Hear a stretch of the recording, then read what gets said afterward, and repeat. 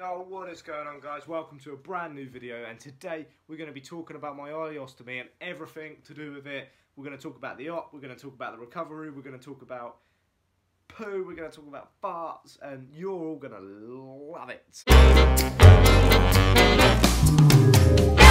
New to the channel, my name is Luke, and this is Luke's World. It's going to consist of some dodgy things, some laughs, and most of all, we're going to talk a lot about my ileostomy.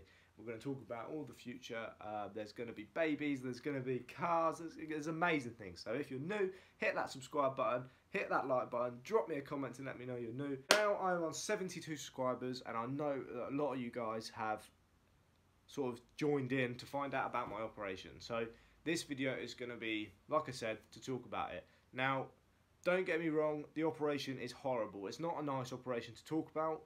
But I feel personally that more people in the UK, in the USA, in Australia, I don't care where you are, you should be talking about it, because the more people that know about it, the easier it is. Because you talk about it, then they go, oh yeah, my mum's friend had that, and then she did this. And then, I don't know, you might find out that someone really close to you knows someone that's had it, and then you make friendships out of it, and you find out information that might help you.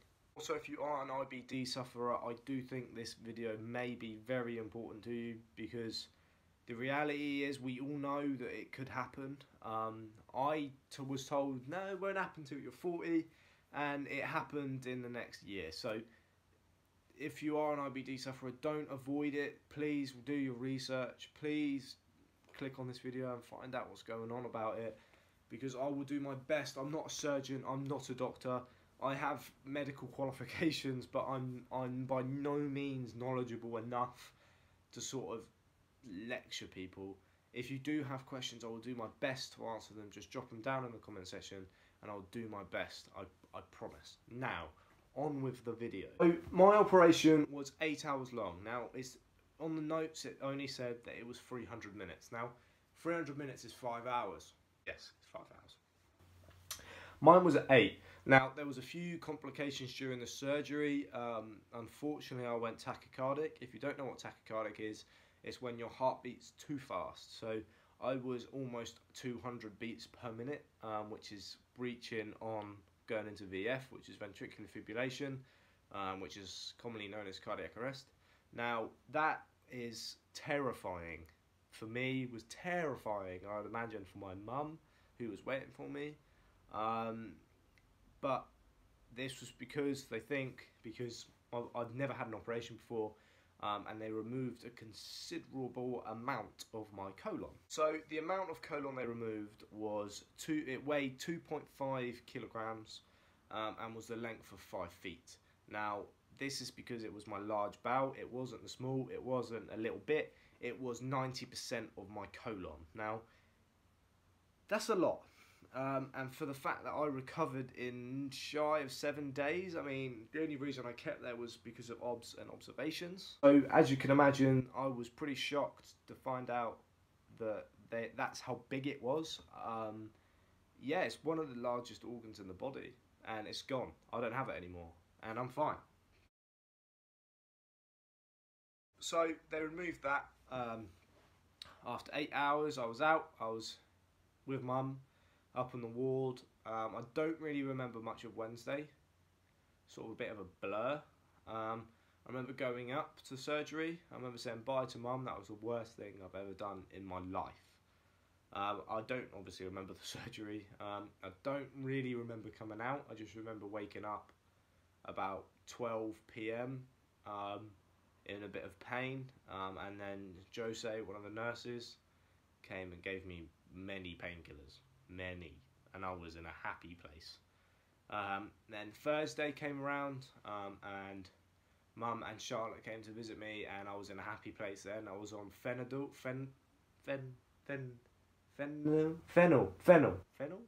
Yeah, fennel.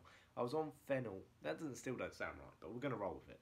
Fennel, and it was on a button which is called a PCA, patient-controlled analgesic.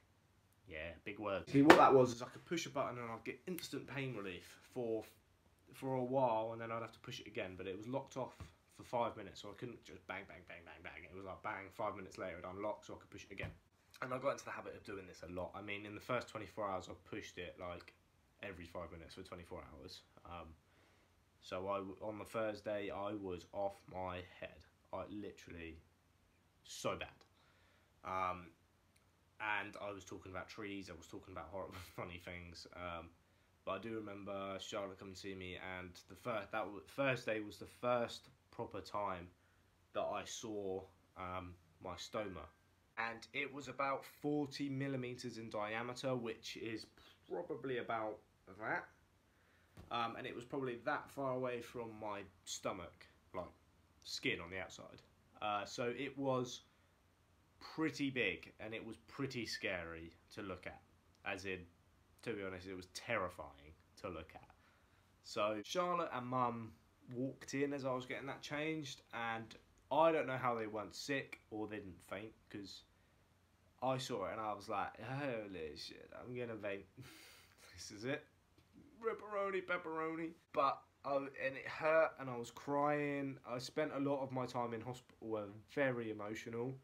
I don't know why. It was just how I felt. Which I think is pretty normal, to be honest. Mum and Charlotte were there. They all got changed. Even my mucus fistula got changed, and yeah, I felt a bit better then. I felt like, okay, right, things are gonna start looking a bit better now. Friday came.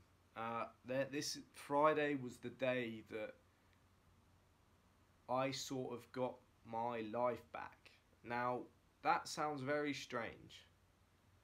But when you're controlled by something that you don't even know is really there, like how many of you out there feel your colon? How many of you feel it when, okay, you feel it when you've eaten a curry, you feel it when you need a poo, you feel it, yeah, you feel it, but how many of you know it's there all the time? I did. I knew it was there every minute of every day. Constant, nagging pain. Every time I went to the toilet, it was constant blood. So I knew it was there. It had to go. It had to go. Friday was the day that I got my life back. I started walking and I started standing up straight, and the pain wasn't there anymore. It was a different sort of pain, obviously, because I was 2 days prior to my op. But I was walking and I didn't need to, I felt like I didn't need the toilet anymore. And that was amazing.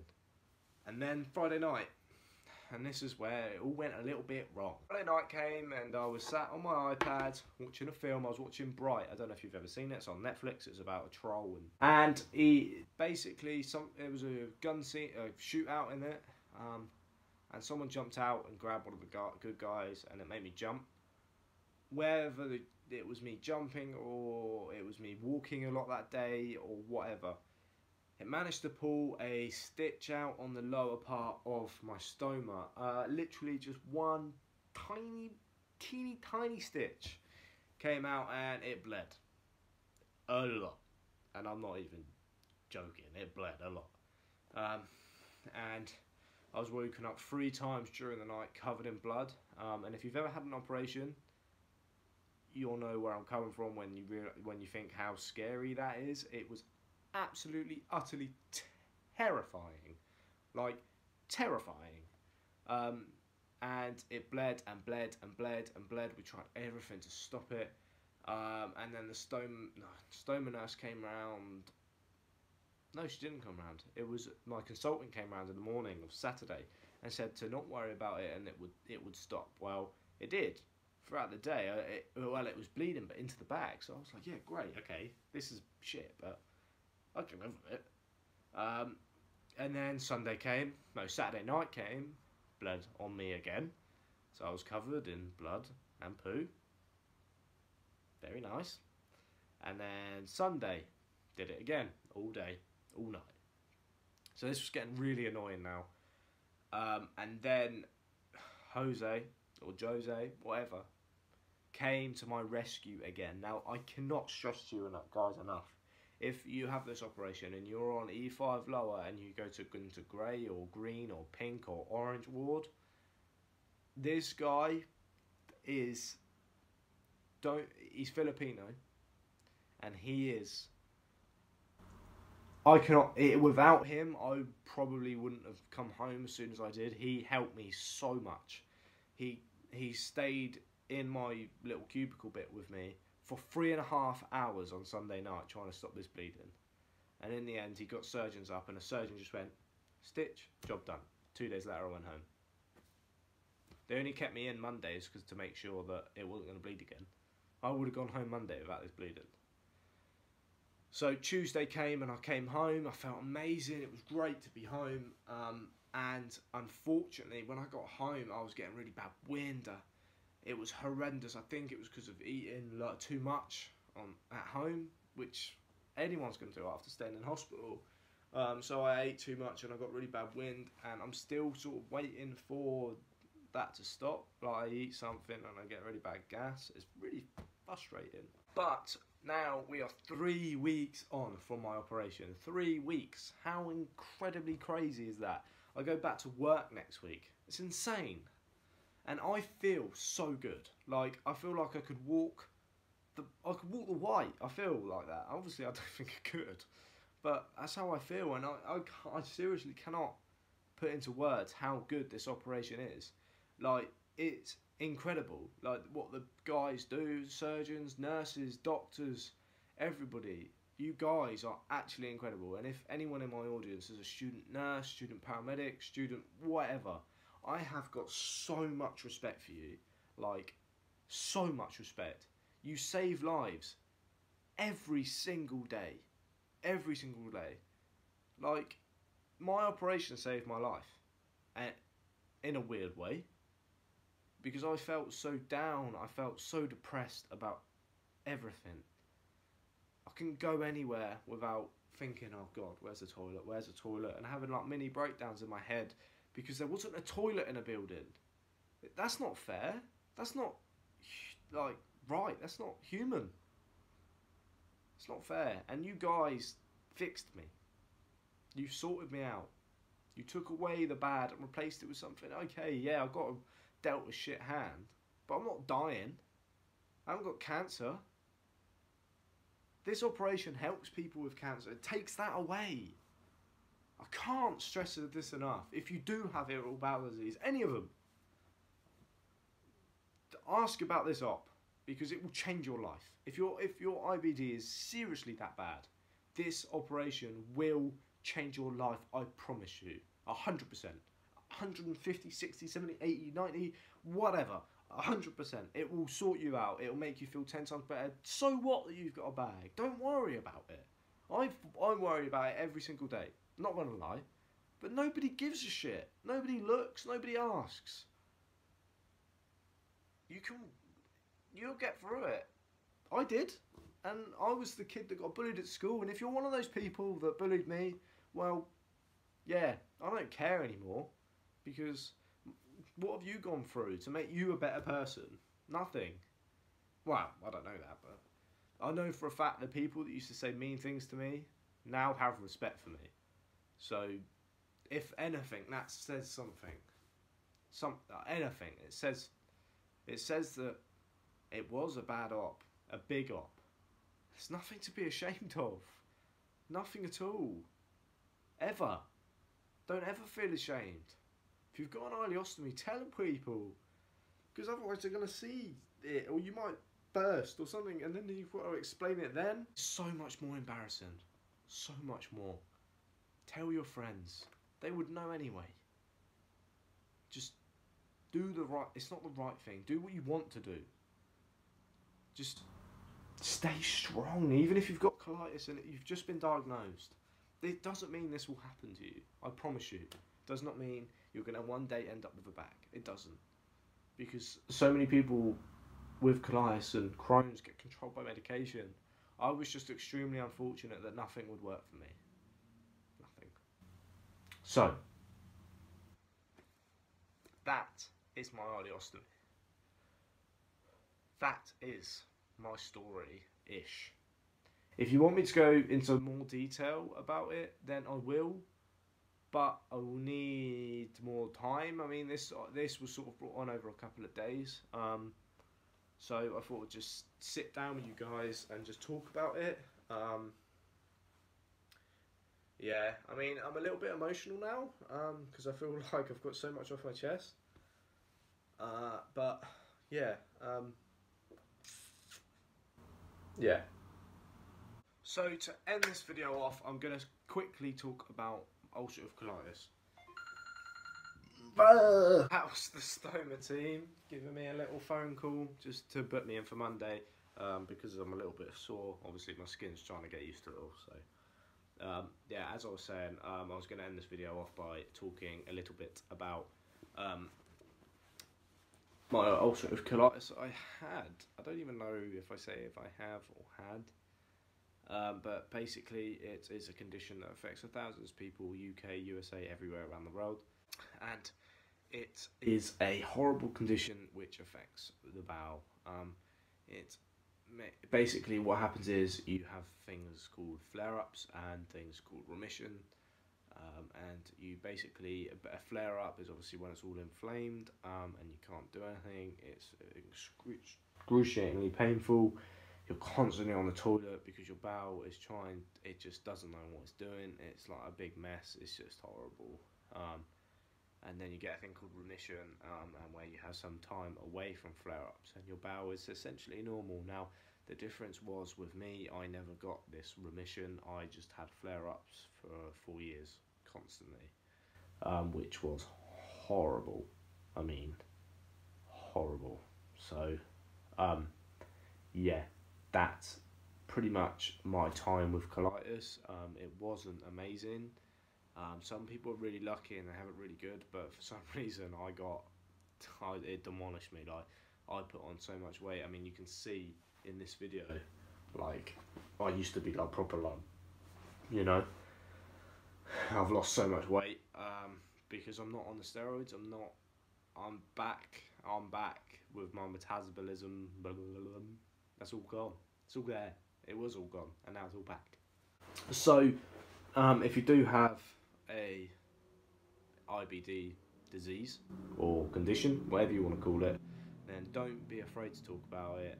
If you do want to message someone that's not going to judge you, then feel free to message me on my Instagram. I'll drop my Instagram below, and you can all come and give me a follow, and you can all come and ask me any questions that you want there. I'd rather ask there than on my Facebook. Main reason is because my Facebook's more of my personal thing. I don't really want my YouTube, if you like, to get onto my Facebook too much. I do post my videos on there, but that's because I've got quite a large following on my Facebook through friends and family. So if friends and family share it, then I do get more views. But yeah, it's not an easy thing. And I did get a couple of questions, because I did ask for questions, but unfortunately no one asked me any. But I got two. One of them is completely operation unrelated, and the other one is operation related. The first question that I got was from Matt. Matt was in my going to buy an MX-5 video, and people liked him in that video. So this Matt, this is to answer your question, buddy. Yes, I do fart. It goes into my bag and it sort of goes like in there. You can hear it, but sometimes it does it quietly. It just sort of goes, and you don't hear it. But sometimes it like proper gives it. Normally when I'm eating, which is not nice for anybody. So, yes, I do fart.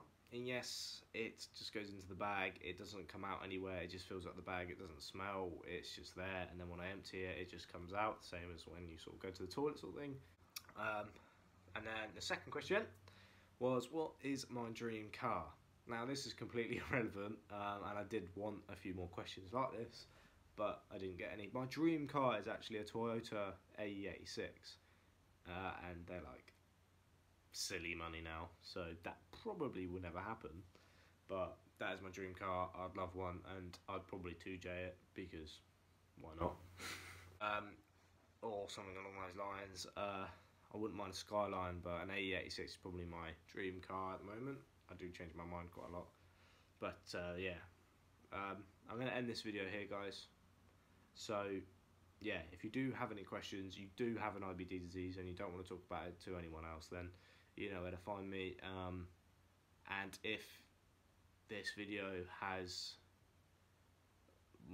made you want to ask me any questions, and just drop them in my Instagram, just drop them on a comment on any post, and I'll get back to you guys when I can. But yeah, I go back to work next week, so the videos will slow down again, but I am trying to get more content out there for you guys, because now I can do a lot more. So I'm going to start going to more photo shoots, I'm going to start getting more things in place, and things will get good again. So once again, if you are new here, make sure you hit that subscribe button.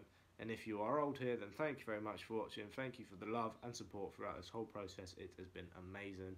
So make sure you hit that like button, hit that subscribe button, ding dong that notifications, and I'll see you all in the next one. Bye bye.